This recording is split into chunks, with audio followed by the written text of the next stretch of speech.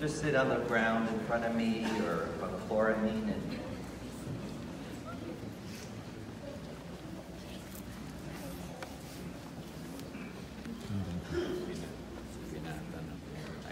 you guys on the end, come in here. Come on. Just sit down on the floor so I can talk.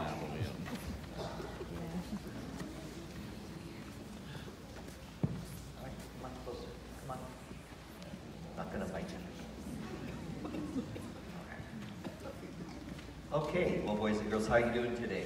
Good? Good.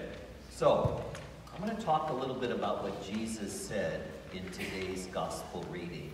You know that Jesus wants us to love everybody, right? So we love who? How many of you love your family? How many of you love your friends?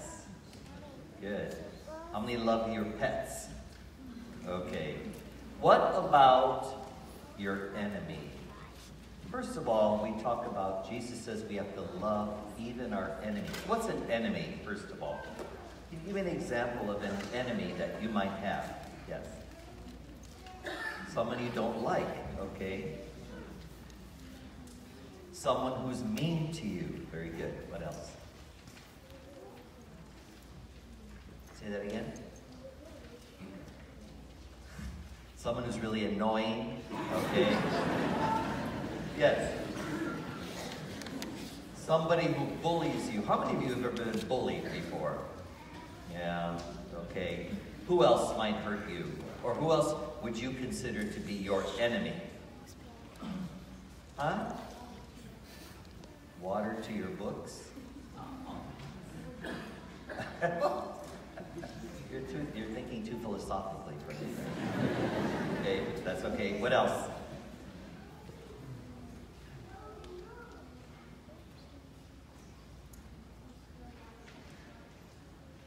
When you spill water, here we go back to water. When you spill water on what? Oh, your shirt, I'm sorry. No, that's not, water's not an enemy. Only people can be enemies, right? People who want to hurt you, people who want to make fun of you, people who call you names, people who like push you. They just don't like you for some reason, right? But Jesus says we have to love them. Is it easy to love our enemies? It's not. Is it easier to not like them? Yeah. So I'm going to tell you a story about an enemy that I had. How many of you are in the 3rd grade? Lots of you. Okay. So when I was in the 3rd grade, I was going to school. And I was short, in case you hadn't noticed. Okay? I was always very small. And there was this one guy in my class in the 3rd grade who was a lot bigger than me. In fact, he was bigger than everybody, right? He's just a big guy. He probably should have been in the 8th grade, but that's okay. So, his name was Dwayne. Not Dwayne the Rock. No. Not Dwayne Johnson. His name was Dwayne. And he did not like me for some reason. Maybe because I was small. Maybe because I was handsome. Maybe. I don't know. He was jealous of me. I don't know.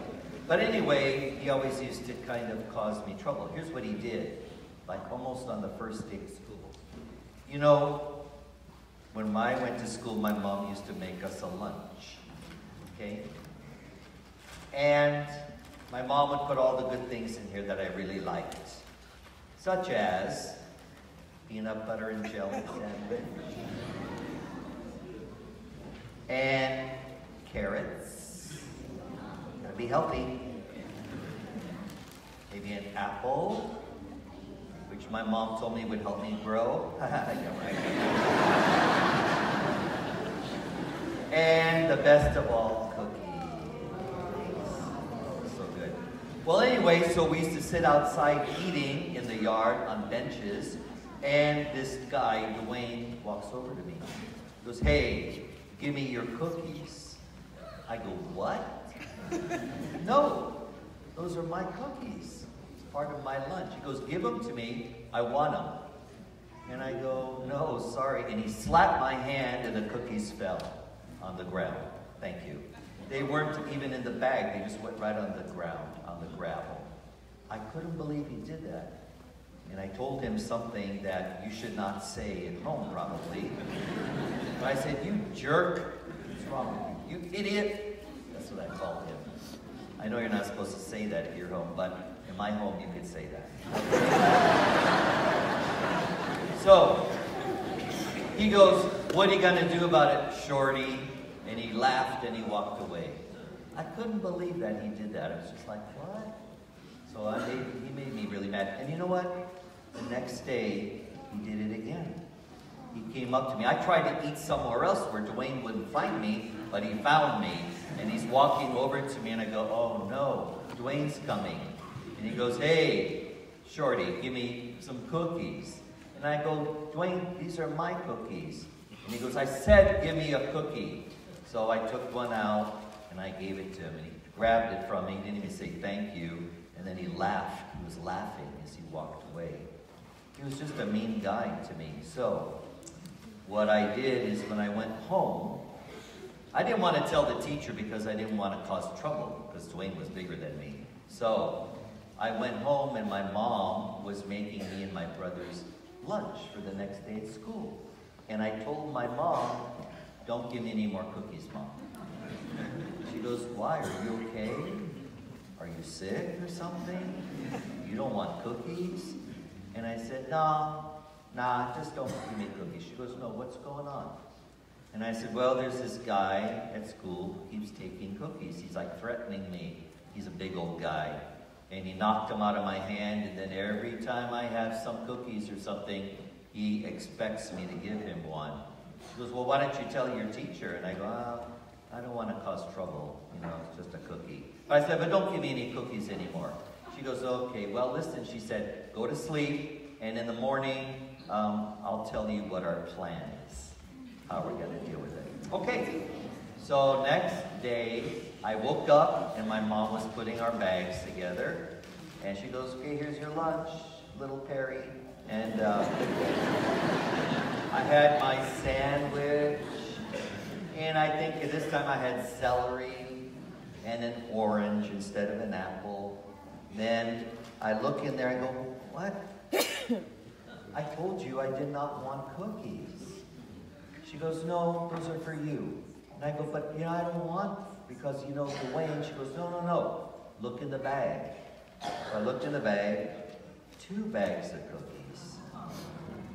And I go, "What are you doing?"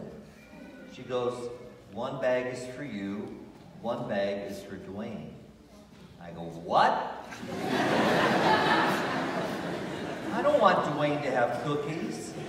He doesn't deserve it. He's like treating me bad. He's always bullying me and slap cookie. Why are you giving our cookies to Dwayne? She goes, "Listen, Dwayne, something's wrong with Dwayne maybe. Maybe he's lonely. Maybe he really would like cookies, but his mom won't give him any. Maybe that's his way of wanting attention." So she said, "We're going to try this. When you go to school today and he comes looking for you, tell him, 'Dwayne, my mom said these cookies are for you.'" So I go, "Oh, I don't want to do that." "You have to do it." So I went to school and we were sitting out eating our lunch again, and here comes Dwayne. But before Dwayne could say anything to me, I said, "Hey, Dwayne, come over here. My mom put some cookies in my bag. She said these are for you." And he looked at me like, "What?"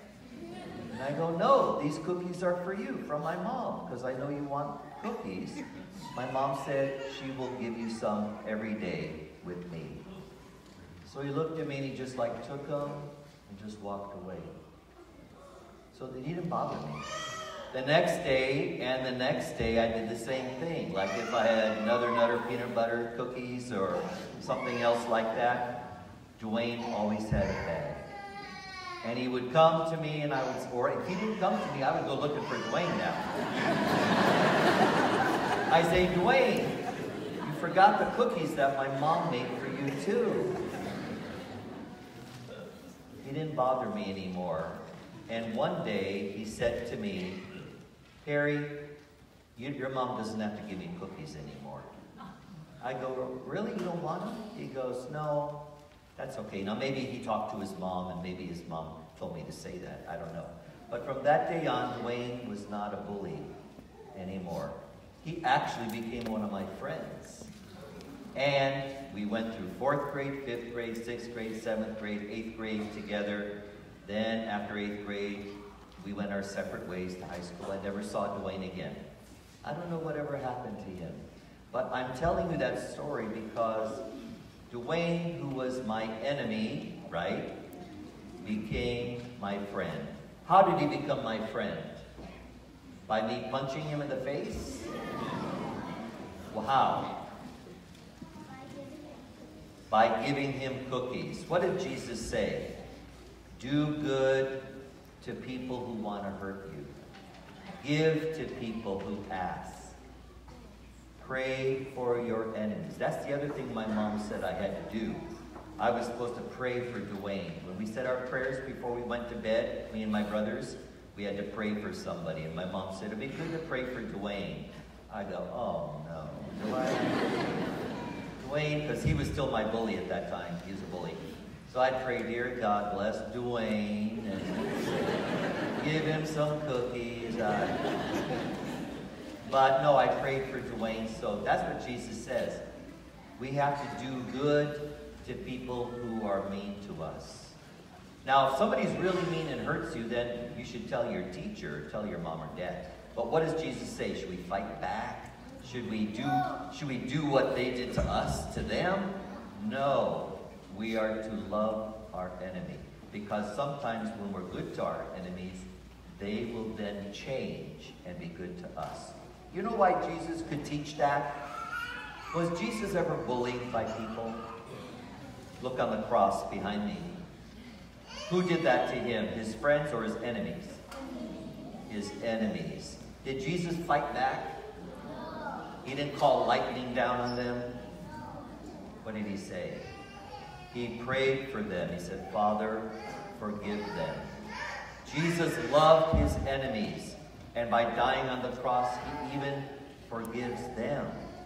So when we are kind to our enemies, when we are good to people, even if they're not good to us, we are being like Jesus. Does that all make sense to you guys? Yeah. Very good. So next time you're bullied or you have an enemy, 2 things. Try to be kind and then pray for them. Yes.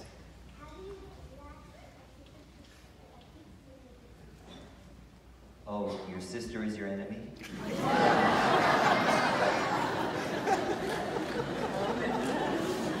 So, what does she do? Yeah. But that was a long time ago. Yeah. So the best thing is don't fight with her, though. Just be nice to her. Well, just keep trying. That's okay. Or talk to your mom or dad about it, right? Well, eventually your sister and you will grow up and be older, and then you'll get along, probably. You don't believe me? Well, talk to me in a few years, let me know. All right, boys and girls, you did a great job. We're going to stand up and profess our faith.